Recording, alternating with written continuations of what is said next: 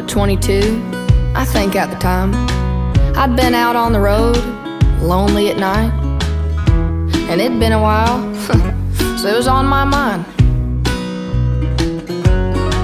Well, I saw him walk in with his cowboy hat, and I thought to myself, I could use some of that. His boots like glass on a sawdust floor had moves like nothing I'd ever seen before. So I walked right up and I pulled him to the side. I handed that man a beer and looked him in the eyes, and I said, baby, I think you're gonna wanna hear this. Then I told him, excuse me, you look like you love me. You look like you want me to want you to come on home. Baby, I don't blame you for looking me up and down across this room. I'm drunk and I'm ready to leave, and you look like you love me. Well, I was down at a local beer joint with a few of the guys when this cute little country girl called mine. And boy, let me tell you, she was the prettiest thing I'd ever seen in a pair of boots.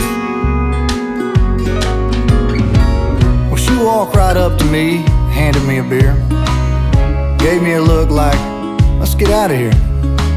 And that's when I realized that she was every cowboy's dream come true. She told me this right here.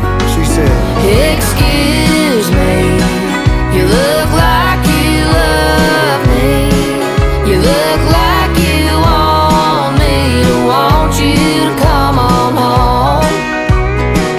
And baby, I don't blame you for looking me up and down across this room. I'm drunk and I'm ready to leave, and you look like you love me.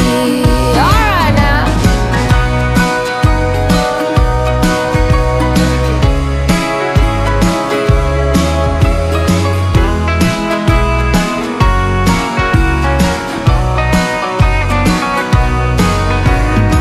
So if you ever see a man in a cowboy hat and you think to yourself, I could use some of that, don't waste your time. Just give him this here line. Goes a little like this. Excuse me, you look like you love me. You look like you want me to want you to come on home. And baby, I don't blame you for looking me